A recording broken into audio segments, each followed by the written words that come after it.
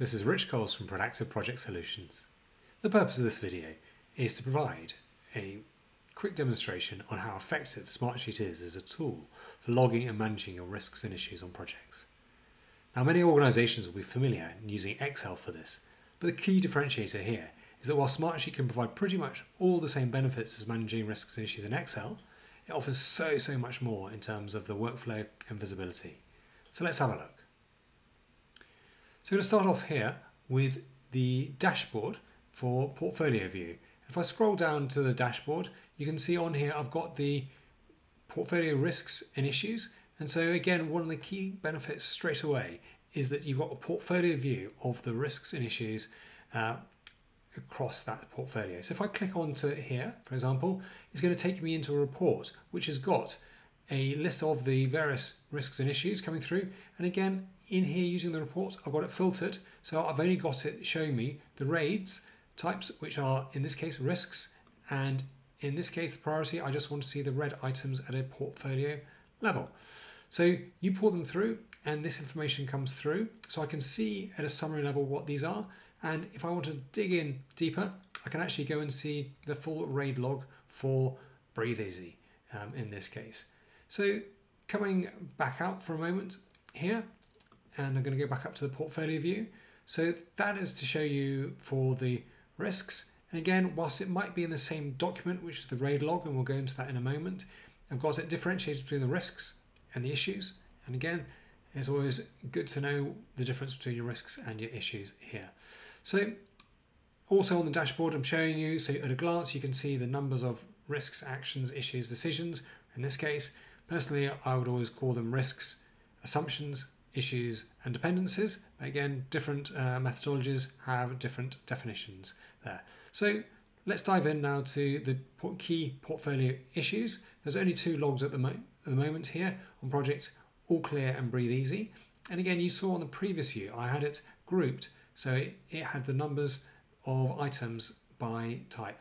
Again, you can list these, so it's done in priority order, by date, etc. But let's now dive into the RAID log for project All Clear. So in here, you can see very much as if this has been in an Excel sheet as well, so very much a spreadsheet format. But again, you've got the columns, and this is set up so that it will automatically create, so I can't put anything in this field, that'll automatically generate the number once I create the reference for this as well, and that'll be based on whether it's a risk or issue. So again, I add in the option to have this column here. So depending on how you've got your dashboard set up, you can actually say which are the top three, for example, to appear on your dashboard. So you can restrict it like this, or you can just create a filter which says show me all the red items. And so you'll see that whilst these are additional items, the risk wasn't showing on the portfolio dashboard because it wasn't a red risk. It was just the red risks showing for the other side. If this one had been red, it would show on the dashboard. So you set up the various columns you want as normal in terms of what type is it. So in this case, let's just say we're going to add a new one, and I'm going to add in a new, in this case, I'm going to create an issue, and we're going to say that, so supplier delays impacting launch.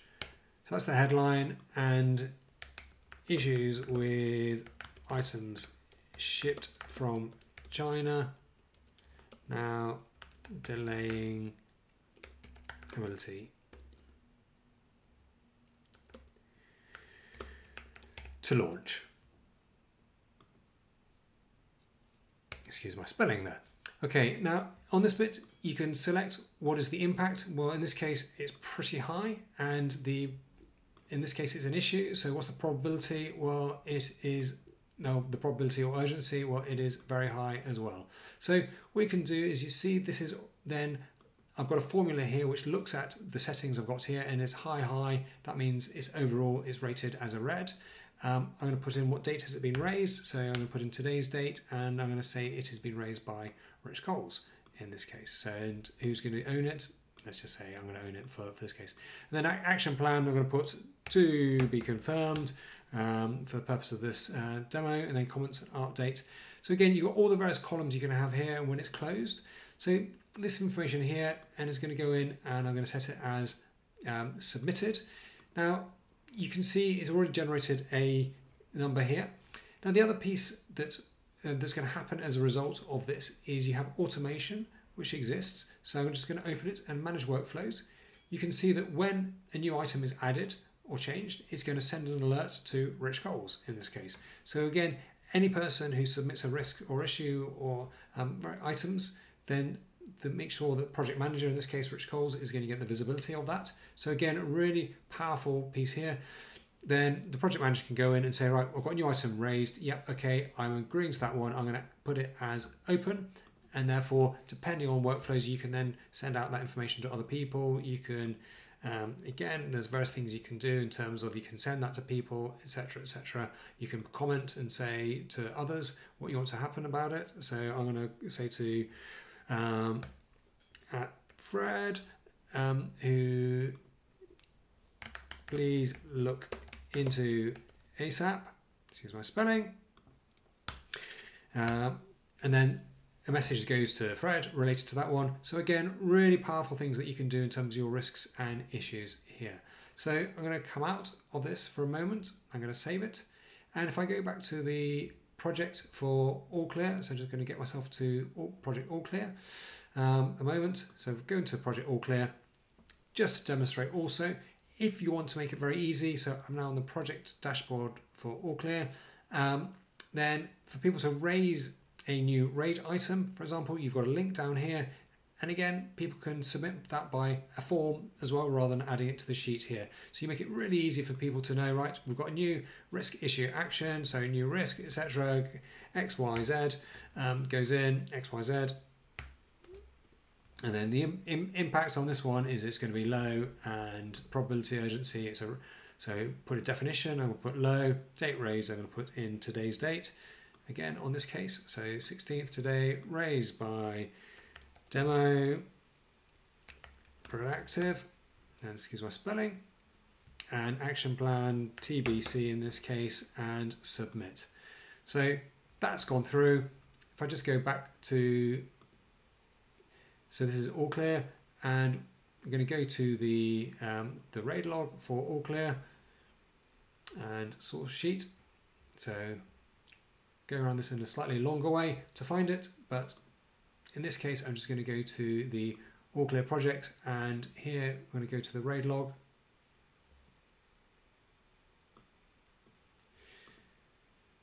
Then you can see the item which I've just submitted is in here. Again, it took me slightly longer than normal to get to the RAID log, just because of the way I was in different sheets at that moment in time.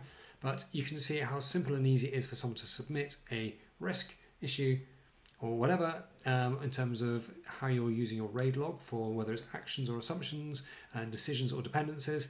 Again, these go into here, and you've got that central piece, but more powerfully, you can have that view where it all rolls up to a portfolio view at the dashboard, and everything is so automatic and visible in that side as well. So just looking here in terms of breathe easy, and I'm just going to refresh the portfolio dashboard to see if we've added any more items. And for example, we should now see that down here that the key portfolio risks and RAID log, budget underestimated, supplier delays, so these items are all linked in, and so that shows you how quick and easy it is for items to come through onto the sheet here. Okay, so trust that's been useful, and more items on using Smartsheet for project and portfolio management to follow. Many thanks for watching.